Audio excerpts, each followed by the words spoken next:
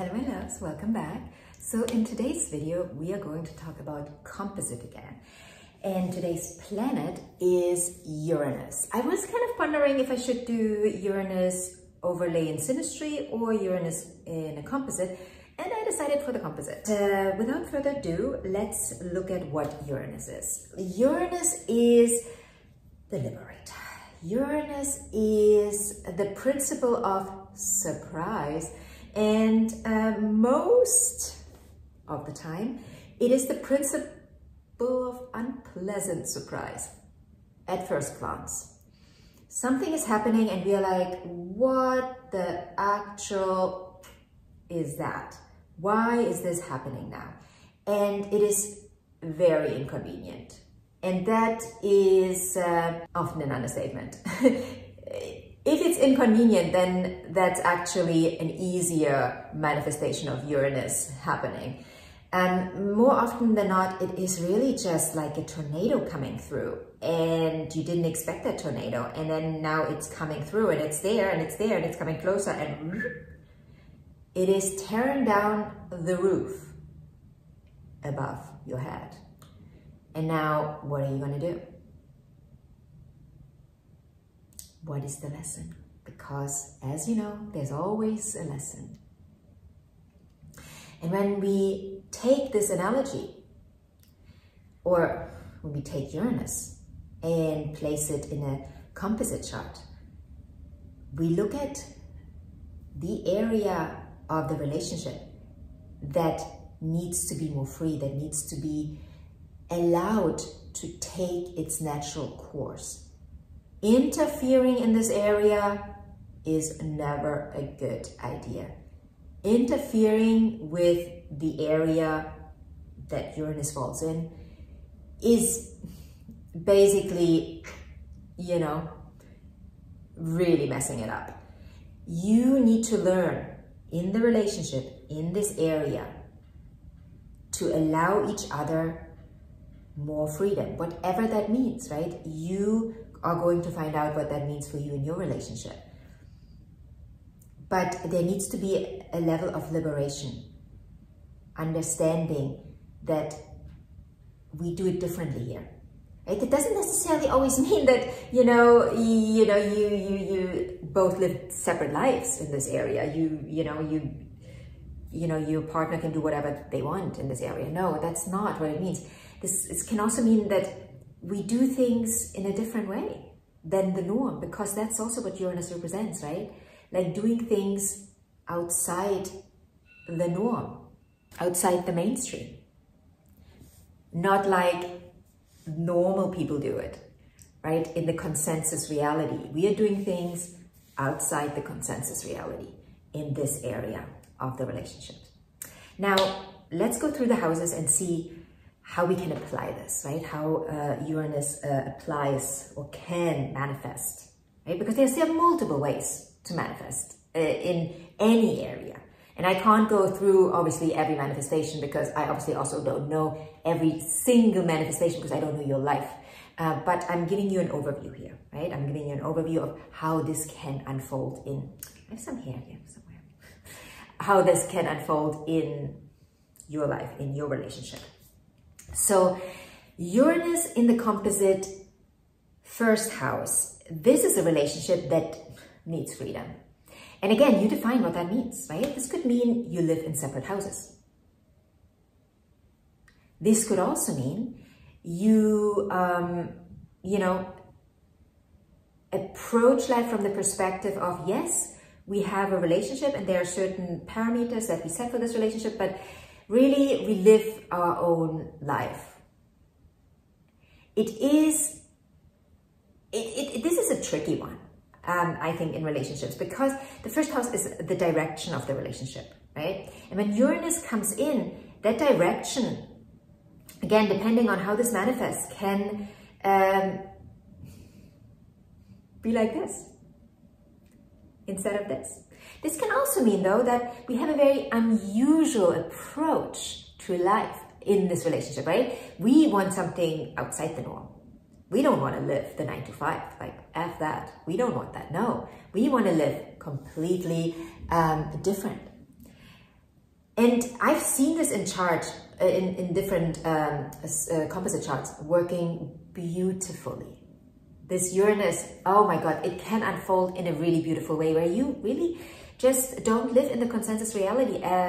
You have a different way of living, you know, and it can work beautifully. It can be a very difficult one, specifically with everything with Uranus. If we try to be and live in the consensus reality, meaning, you know, the way we're supposed to live, you know, we have a 9-to-5 job, more or less, you know, it can be 8-to-4 or whatever, but there is like structures, right? You go to an office, or you know, you have to be present for a certain amount of time every day to do your job for someone that you do for someone, right?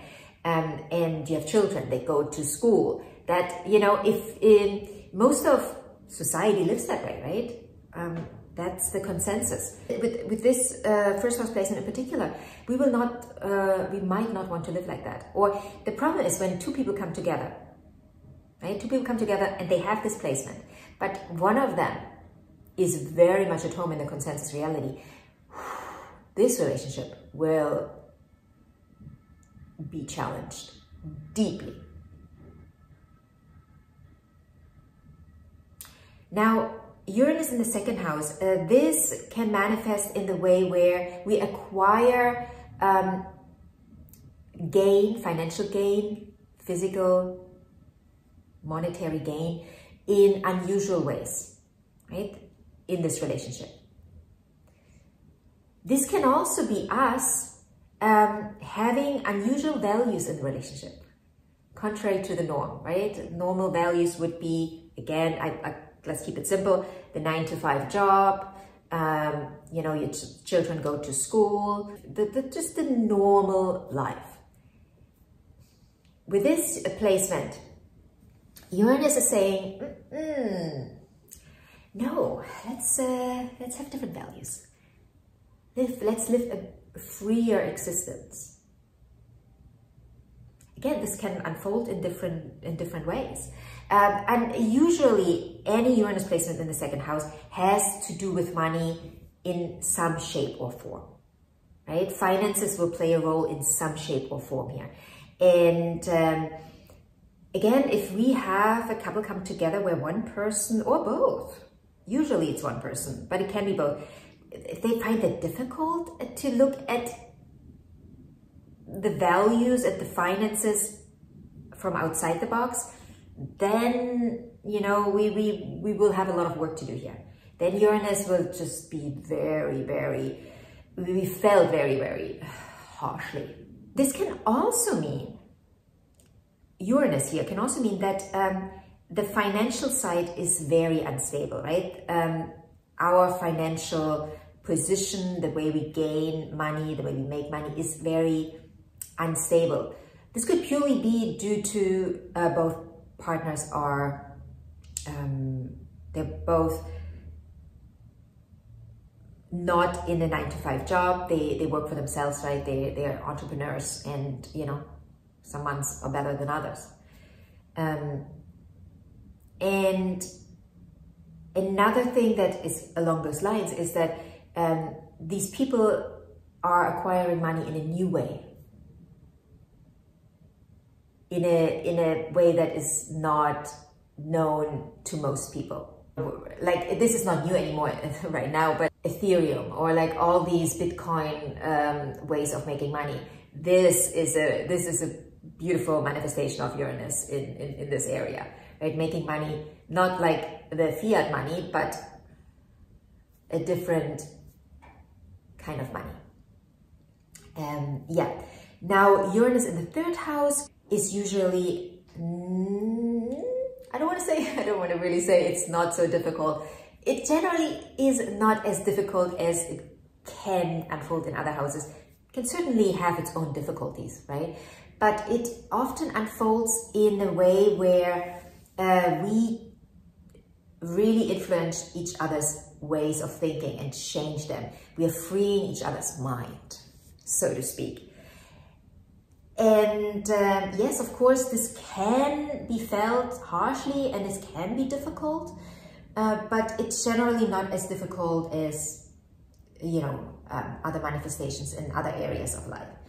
The one thing I would say here though, the caveat here could be where we really get the other person or each other to do our inner work, our inner child work, because the third house also relates to early life conditioning, the way we've been programmed, right? In our childhood, what we're supposed to believe, what we're supposed to believe is right.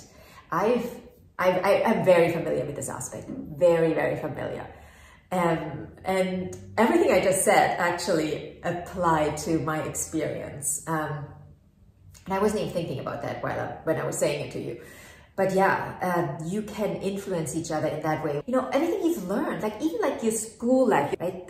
Your immediate surrounding, that's what the third house is, right? Your city, the ways people have grown up in your city might be different to the way the partner has been brought up. And now you're both coming together and you're like, wait a minute, what is right and what is wrong? Is there a right or wrong? What is right for us in this relationship? How do we want to grow? What do we believe as a couple, right? Of course, we still have like individually our beliefs, but when we bring it together as the couple, what is true for us? And yes, also this reflects again what's happening in the 9th house, but we will get there when we talk in the 9th house, when we talk about the 9th house. But yeah, this can be a very enlightening placement. Now, Uranus in the 4th, rather difficult again, more difficult than the 3rd, I would say, purely from the perspective of we are in the home now. We are in the personal area. We are in the space of privacy of the relationship, what others don't see, right? We're at home. Uranus at home. Uranus also brings chaos, right? Because it wants to free us through the chaos, right? When we think of revolution, right? Uranus is the symbol of revolution when we look at it from the astrological perspective. Uranus was discovered during the French Revolution, or during the time of the French and American Revolution.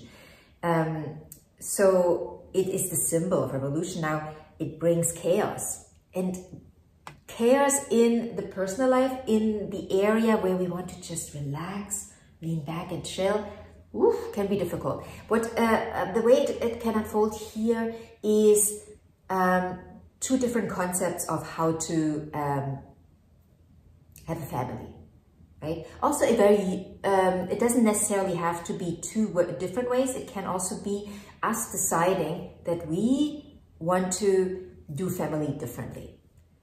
This can sometimes be a couple that comes in with children from previous marriages or previous relationships. And then we have the patchwork family here. This can be that as well.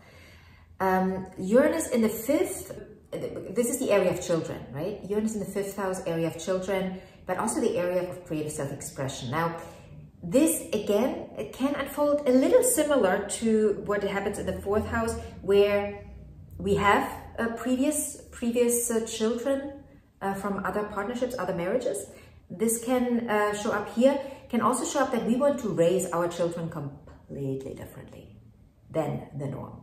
Maybe homeschooling, right? They don't go to school, they're going to be homeschooled. Or we're going to travel with them, right? We're not going to be in one place. We travel with them. This can also relate to an more open relationship, because the 5th house is the house of romance, and there sometimes, this is true for the 7th house too, by the way, sometimes there's a third party in the mix, if you know what I mean, and we either learn to be open to that, or we're not, and this is a reason for separation in the relationship. And this can be true. Uranus can be a separator, right? It's not a separator like Saturn is a separator, but it can separate, right? Revolution. When we revolutionize something, there's a change, and change can come with separation. So this can be a reason, if we are not able to open our minds in this area to whatever is presented to us, if we can't go with the flow in this area, specifically in the fifth house, because it's the house of pleasure, where we really need to flow, right? In pleasure, when you can't like have structure in pleasure, then it's not pleasure.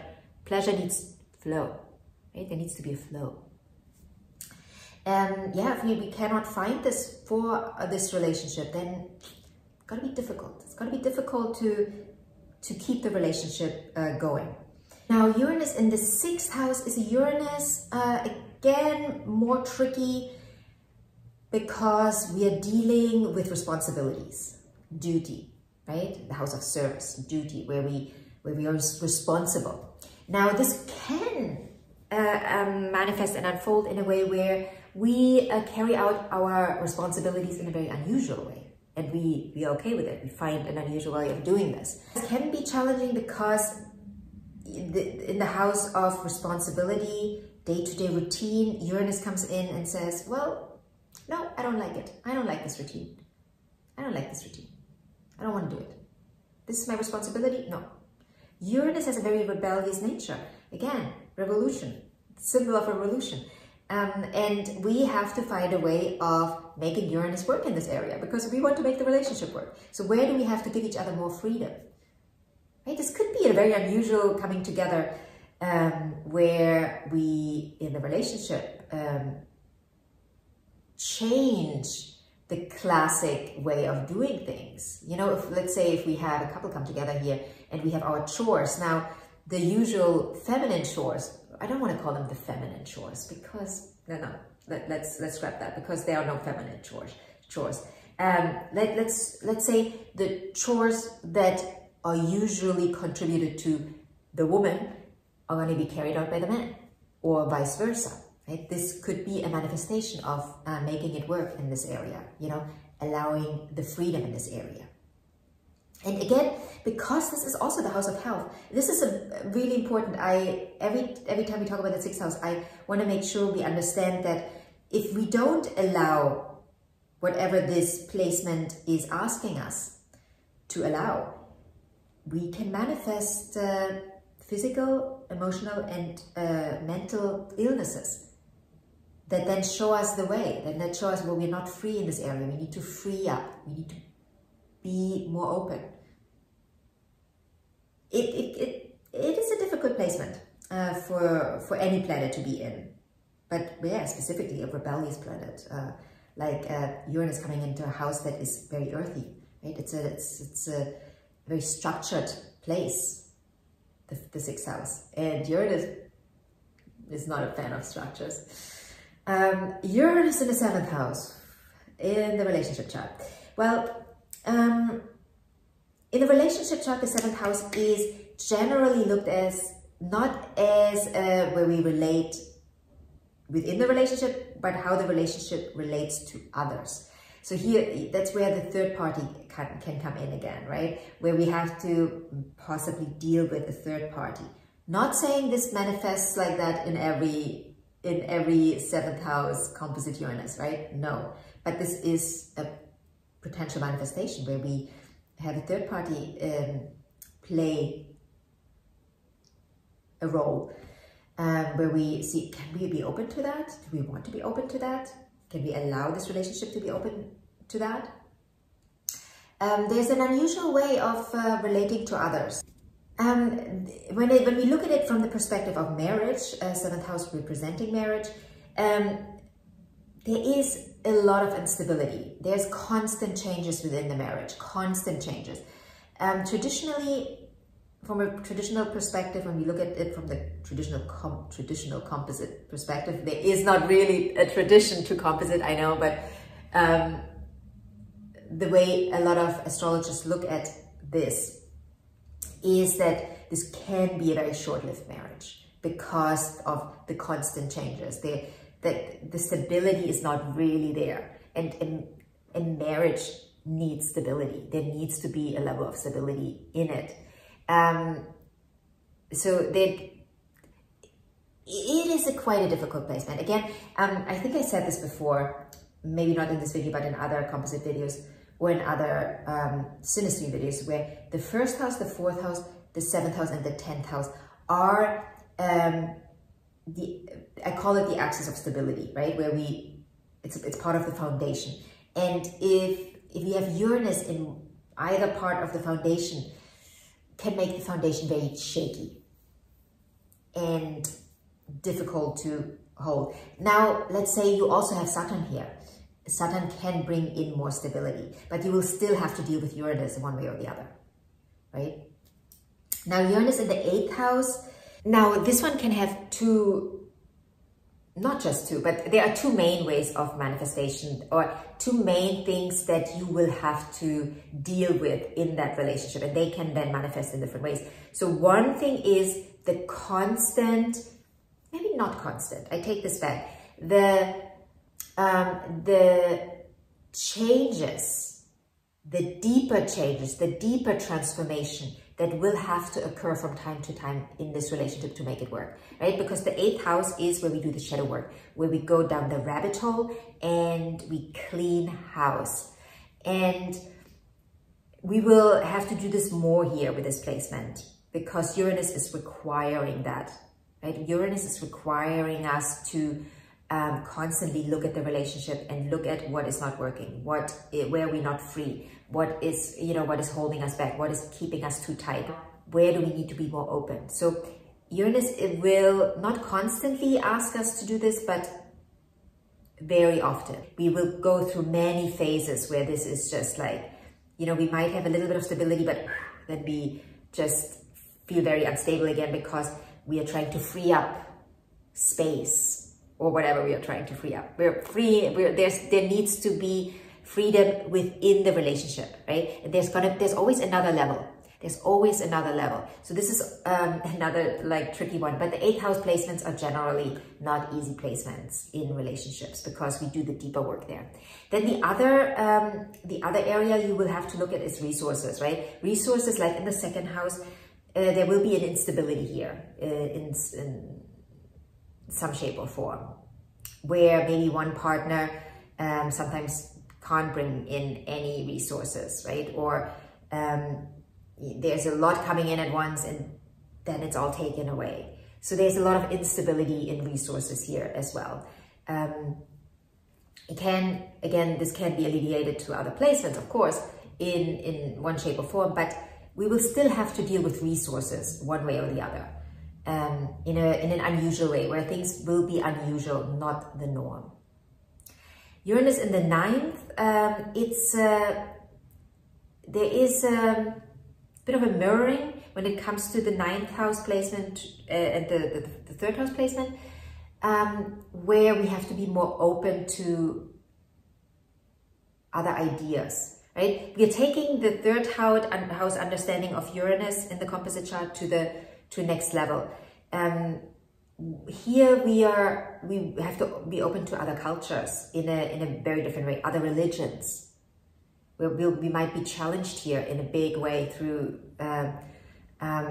this Uranus, or by this Uranus placement, or this Uranus placement is showing us that we are not as open as we thought we are to other religions, to other cultures. And maybe we married into a different religion that is very foreign to us. And now within this relationship, slowly this unfolds, and we constantly have to deal with challenges, the challenges that come with that new way of living in this religion, in this culture. So you will have to open your horizon to that in a way that is challenging, not as challenging as obviously the 8th house or even 7th house, 6th house placement, but it's still challenging because you have to open your horizon. You have to open your belief system to new beliefs, different ways of doing things. Now, Uranus in the 10th composite chart is a Uranus that is making things because it is reflecting the 4th house to a certain degree. In this area, we might have a different approach to the classic relationship, the traditional relationship, right?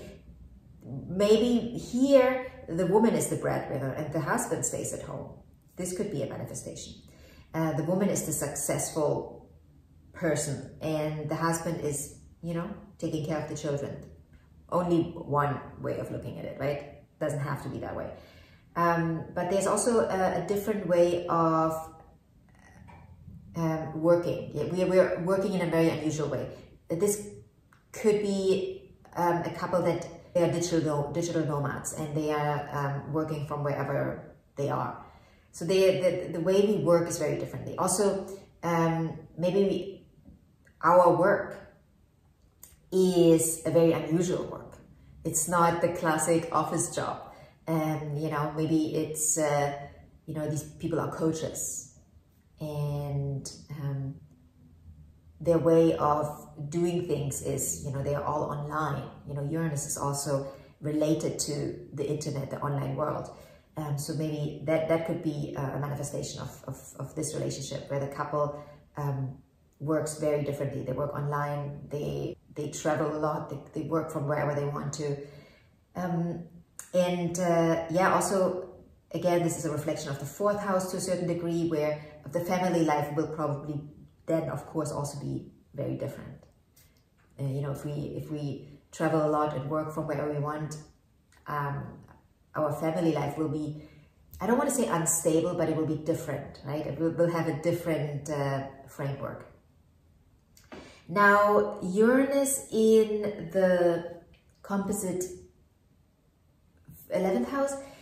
So in the 11th house, the couple often has a different ideal of the relationship. You know, most couples marry for love, right? Or, you know, resources, possibly. But in this area, we can come together for intellectual stimulation. We focus on different things. We have different ideals to the norm.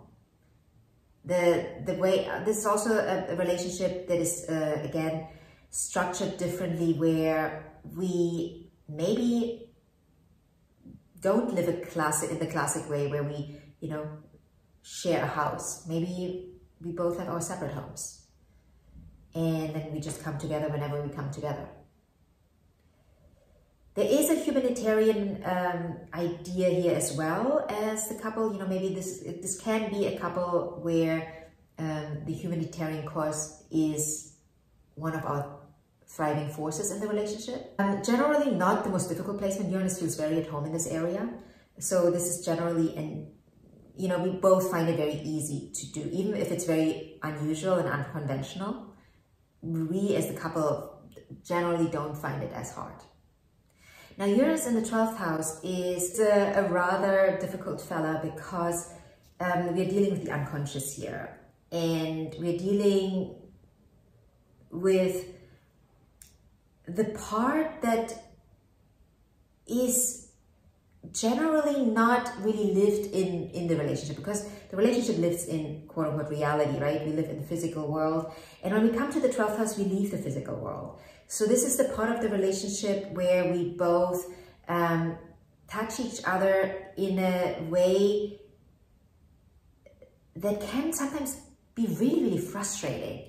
And we trigger each other, and we don't really know what we are actually triggering, where we are actually triggering. We're just, we can bring up frustration in each other in a way that we both don't fully understand. We don't really fully understand why we are angry now or frustrated. What is actually triggered?